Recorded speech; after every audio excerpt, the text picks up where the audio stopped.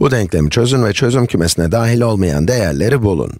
Dahil olmayan değer demek, bu denklemin herhangi bir tarafını tanımsız yapacak değer demektir. Peki bu değerleri neden bulmalıyız?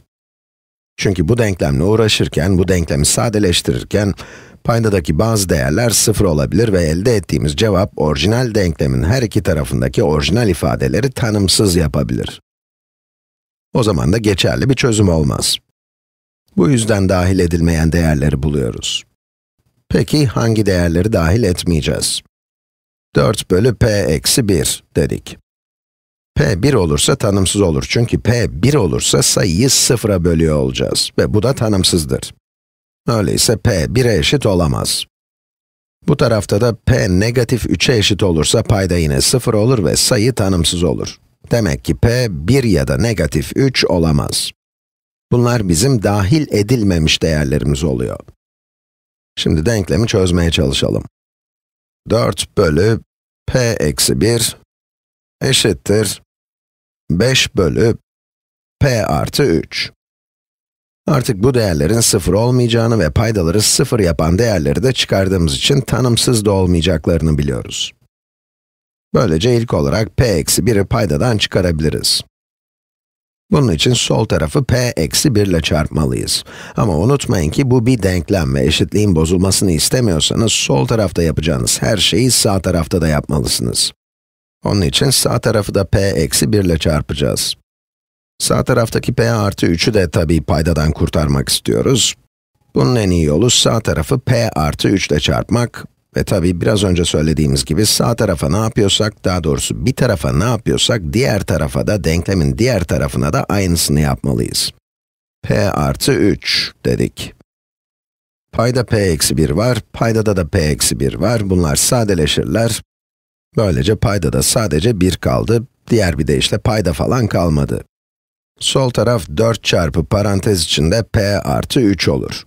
Ya da 4'ü dağıtmak isterseniz, 4 çarpı parantez içinde p artı 3 eşittir 4p artı 12. Ve sağ tarafta p artı 3 ile p artı 3 sadeleşir. Yani bu p artı 3 bölü p artı 3. Ve geriye 5 çarpı parantez içinde p eksi 1 kaldı. 5'i de dağıtalım. 5p eksi 5 olur. Şimdi soru çözülebilecek bir lineer denklem şeklini aldı. P'leri bir tarafta, sabitleri diğer tarafta toplayalım. Bunun için 5p'yi her iki taraftan da çıkarmalıyız. Renk değiştireceğim. 5p'yi her iki taraftan da çıkaralım. Sol tarafta ne kaldı? Sol tarafta 4p eksi 5p eşittir negatif p olur. Artı 12, bunlar sadeleşir, negatif 5 kalır.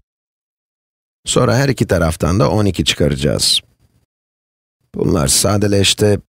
Negatif p eşittir negatif 5 eksi 12.